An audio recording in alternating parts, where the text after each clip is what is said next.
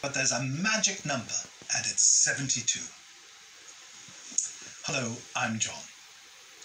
And mathematicians have known for many, many years that for some reason the number 72 is like a magic code that will tell you very important information. And it works like this. You take the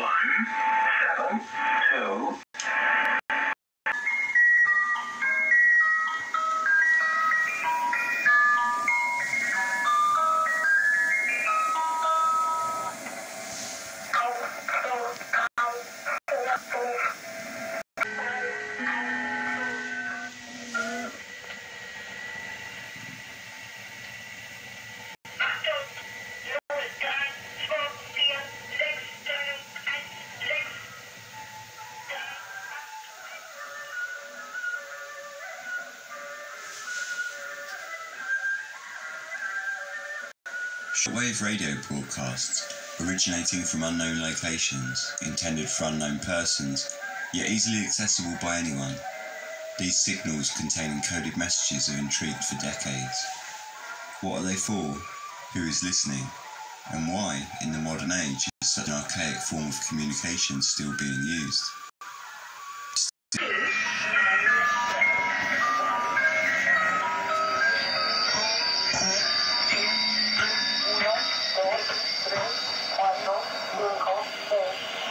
You are about to enter a very strange world. A world of alleged spooks and spies, of conspiracies and covert operations, of illicit transmissions across the globe, to secret agents on undercover operations. Or perhaps, just in a way, what I'm about to show you is at the very least curious, and possibly very scary indeed.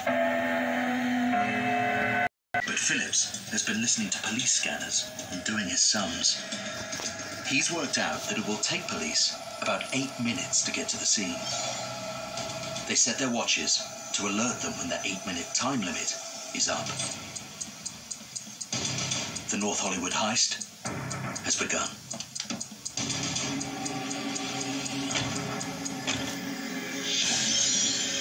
In an extraordinary coincidence,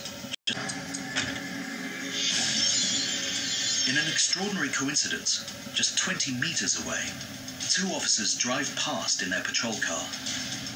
They suspect that the giant black-clad figures are the notorious high-incident bandits.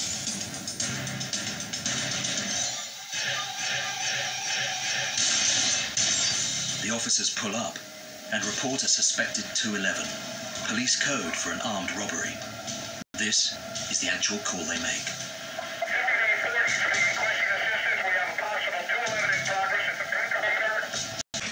This was completely automatic, man. They were just blasting away, and you just... And I said, well, let's go to the vault. John unlocks the vault and opens the lockers, storing the cash. So what does he do? He opens fire in all the money that's in that cabin.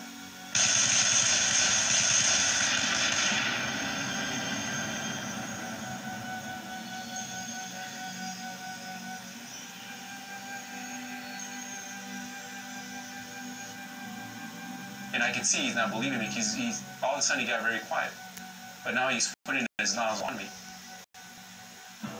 And I was thinking, well, you know, this is it. This is really it for me now. Wow. Can't be. It's too soon. You know? I didn't even say goodbye to her. I didn't.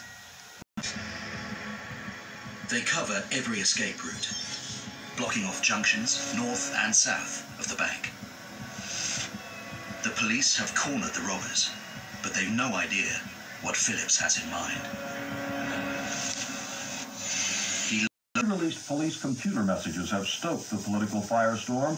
Car-to-car exchanges that night suggesting racist attitudes. Of a domestic dispute involving African Americans that occurred before the King beating, one squad messaged, "It was right out of Gorillas in the Mist." That car was manned by officers Ray Powell and Timothy Wind, both indicted last week in the King attack.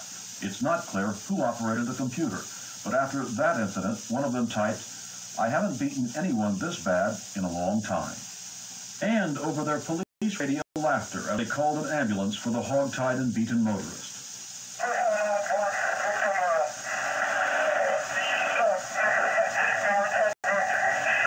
This from the supervising sergeant to the command center. "You just had a big-time use of force, tased and beat the suspect of CHP pursuit, big time." The command center replied, "Oh well, I'm sure the lizard didn't deserve it. Ha ha." Now, it's payback time. And they just brought up these two huge guns, and that was the beginning of about 45 minutes.